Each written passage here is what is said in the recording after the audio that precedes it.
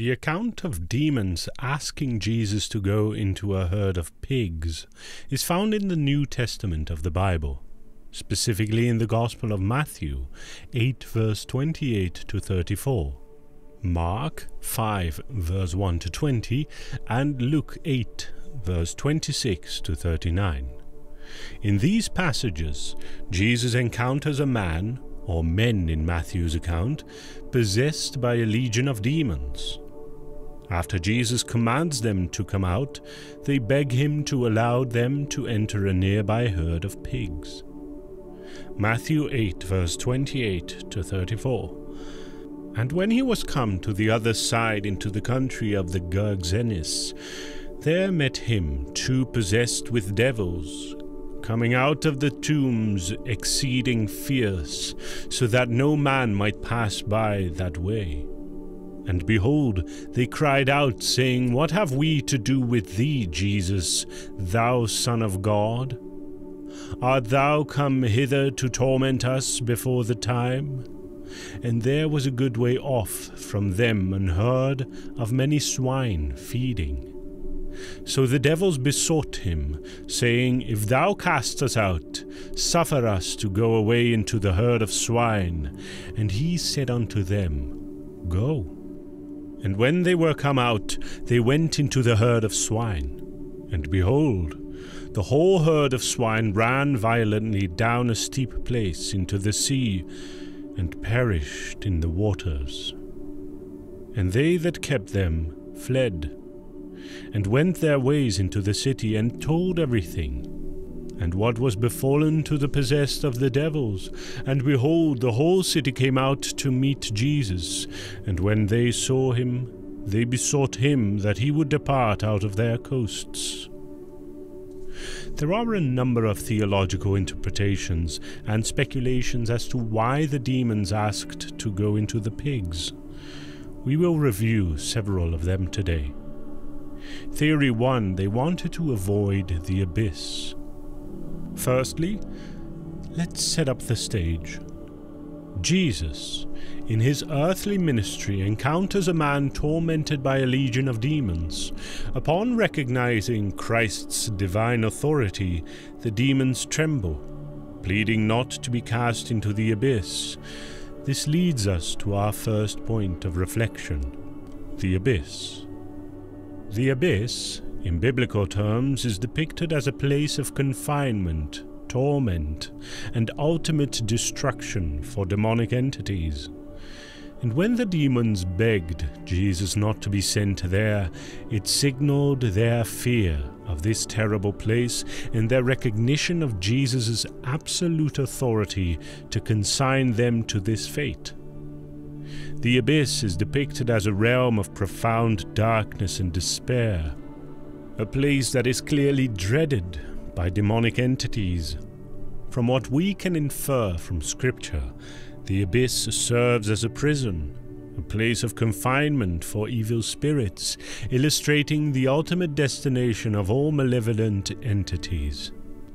In the book of Revelation, on 3 separate chapters, we see the abyss, also known as the bottomless pit, as being the abode of evil spirits, or prison for evil spirits.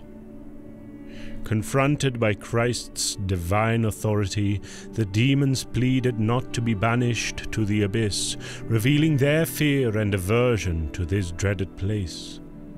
Their reaction is telling. It underscores the severe nature of the abyss as a place of torment and isolation, and Jesus Christ's authority. This event shows us that even among the forces of evil there is a profound awareness of the supreme power and dominion of Christ. It's a powerful testament to the unchallenged authority of Jesus, even in the face of the darkest entities, the Bible states. Philippians 2 verse 9 to 11.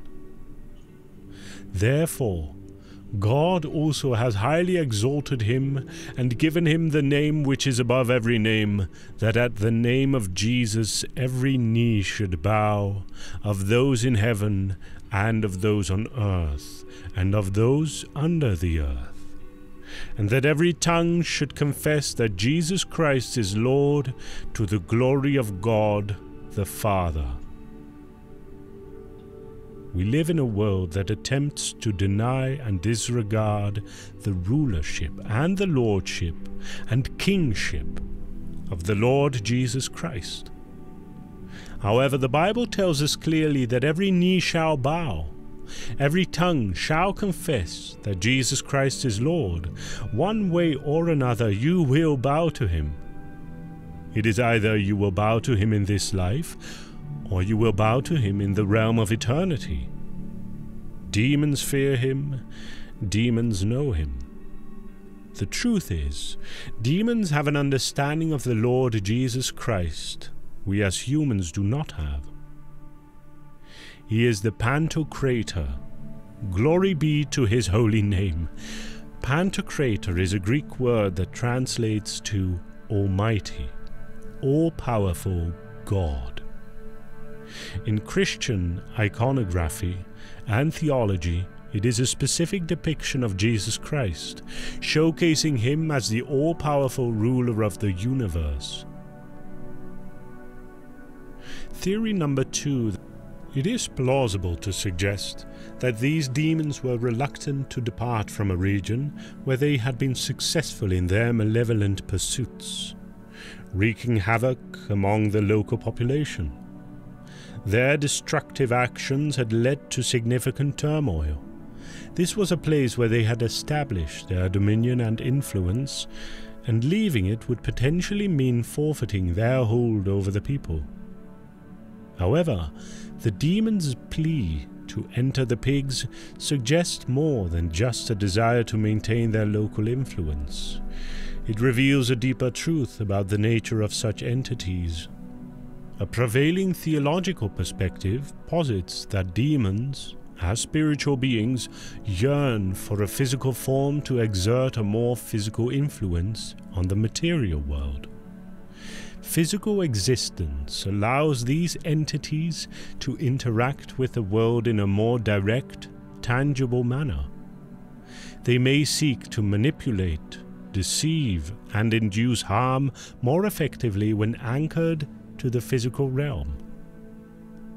By asking to inhabit the pigs, the demons were, in essence, attempting to continue their existence in the physical realm, presumably to extend their capacity for causing harm and chaos. In a broader context, this event highlights the continuous spiritual conflict between good and evil that plays out in our world. The tactics employed by the forces of evil, fear, deception, and destruction, stand in stark contrast to the message of love, truth, and healing embodied in the life and teachings of Jesus.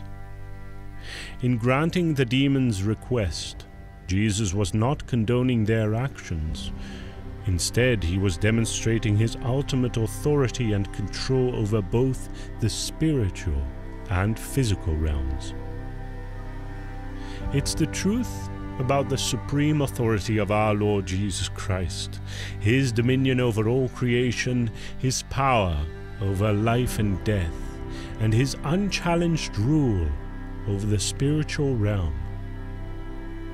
We see in the Gospels in Matthew 8 verse 23 to 27, Mark 4 verse 35 to 41, and Luke 8 verse 22 to 25, how Jesus calms the raging storm with his word.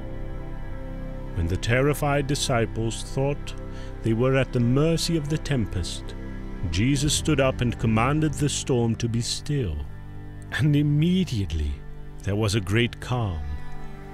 This powerful miracle serves as a reminder that even the winds and the waves obey him.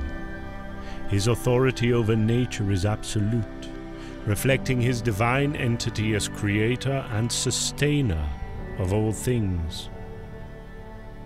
But his authority doesn't end with nature. Jesus also holds the power over life and death, the two most profound realities of human existence. We see this in the way he healed the sick, raised the dead, and ultimately through his own death and resurrection. In John 11 verse 25, Jesus says, "I am the resurrection and the life. The one who believes in me will live, even though they die." This statement underlines the unique authority of Jesus to grant eternal life to those who put their trust in him, highlighting his power to conquer death itself. His power over storms show his dominion over creation. His power over life and death affirms his identity as the author of life. And his authority over demons confirms his supremacy over the spiritual realm. These truths are profoundly comforting, for in recognizing Jesus' his authority, we can rest in his ability to calm our personal storms, to give us eternal life, and to protect us from the forces of evil. As we navigate through life's challenges, may we draw strength and courage from the knowledge of Christ's supreme authority. In times of fear and uncertainty, let's remember the calm he brought to the stormy sea, his dominion over life and death, and his power over the forces of darkness. In doing so, we can trust that he is with us, guiding us, protecting us, and ultimately offering us the promise of eternal life.